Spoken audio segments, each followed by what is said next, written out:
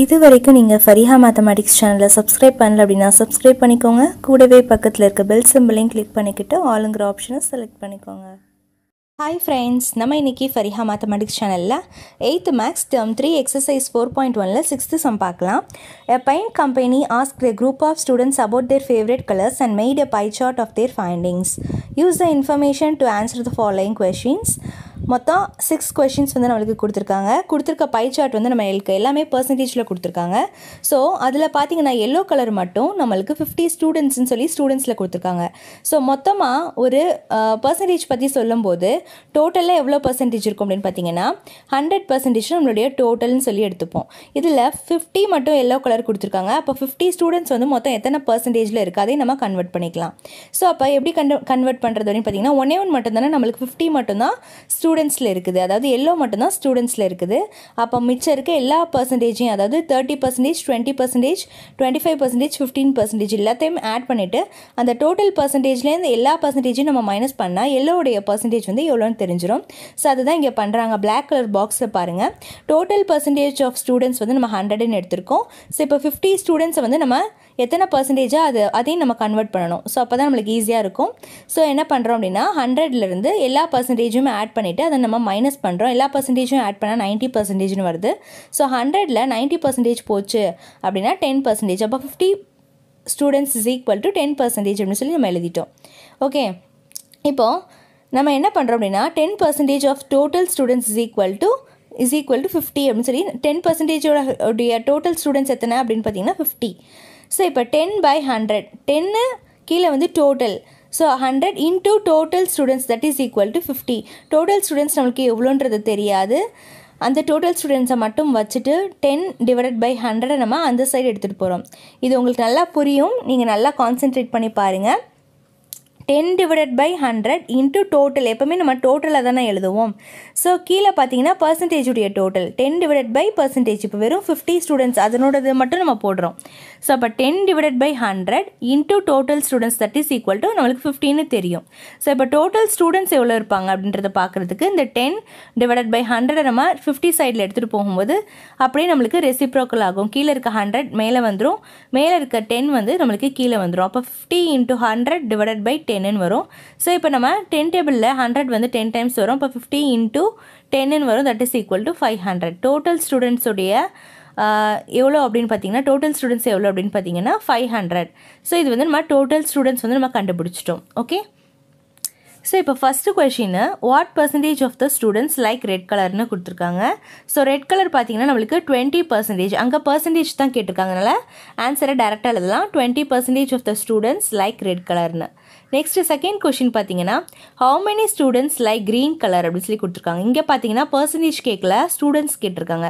அப்போ என்ன பண்ணணும், க்ரீன் கலரோடது எத்தனை பேர் எத்தனை பர்சன்டேஜ் அப்படின்றத பார்க்கணும். க்ரீன் கலர் பார்த்தீங்கன்னா 15%. ஸோ 15 பை டோட்டல் பர்சன்டேஜ் என்னது 100. ஸோ 15/100 இன்டூ அந்த டோட்டல் ஸ்டூடெண்ட் நம்ம ஃபைண்ட் பண்ணோம் ஆல்ரெடி 500ன்னு சொல்லிட்டு அதை நம்ம மல்டிப்ளை பண்ணும்போது எத்தனை ஸ்டூடெண்ட்ஸு க்ரீன் கலர் மட்டும் பிடிக்கும் அப்படின்றது நம்மளுக்கு தெரிஞ்சிடும். ஸோ இப்போ 100 500ல் கேன்சல் பண்ணும்போது 5 டைம்ஸ் 15 5s are வந்து நம்மளுக்கு 75ன்னு சொல்லி கிடைக்கும். Third question what fraction of the students liked blue. So எத்தனை ஃப்ராக்ஷன் ஆஃப் ஸ்டூடெண்ட்ஸ் வந்து ப்ளூ கலர் வந்து பிடிச்சிருக்கு அப்படின்னு சொல்லி கேட்டிருக்காங்க. இதில் ஃப்ராக்ஷன்னு கேட்டிருக்கனால முதல்ல எத்தனை பர்சன்டேஜ் வந்து ப்ளூ கலர் அப்படின்றத பார்க்கலாம். ப்ளூ கலர் பார்த்தீங்கன்னா 25% ஆஃப் ஸ்டூடெண்ட் வந்து லைக் ப்ளூ கலர். ஸோ அப்போ 25% நம்ம எப்படி எழுதலாம், 25/100ன்னு சொல்லி எழுதலாம். ஸோ இதை 25 டேபிள்ஸில் கேன்சல் பண்ணும்போது 1/4 அப்படின்னு சொல்லி கிடைக்கும். ஸோ இதுதான் அதனுடைய fractions. Okay, next fourth some பார்த்தீங்க அப்படின்னா how many students did not like red color. So red கலரே பிடிக்காதவங்க எத்தனை பேர் அப்படின்னு சொல்லி கேட்டிருக்காங்க. இதில் வந்து ஸ்டூடெண்ட்ஸ் கேட்டிருக்கனால நம்ம ஃபஸ்ட்டு எத்தனை பர்சன்டேஜ் ஆஃப் ஸ்டூடெண்ட்க்கு வந்து ரெட் கலர் பிடிக்காதுன்றதை முதல்ல கண்டுபிடிக்கணும். ஏன்னா ரெட் கலர் பிடிச்சது வந்து 20%க்கு ரெட் கலர் பிடிச்சிருக்காதான் எழுதுறாங்க. Percentage of the students like red colour வந்து 20%.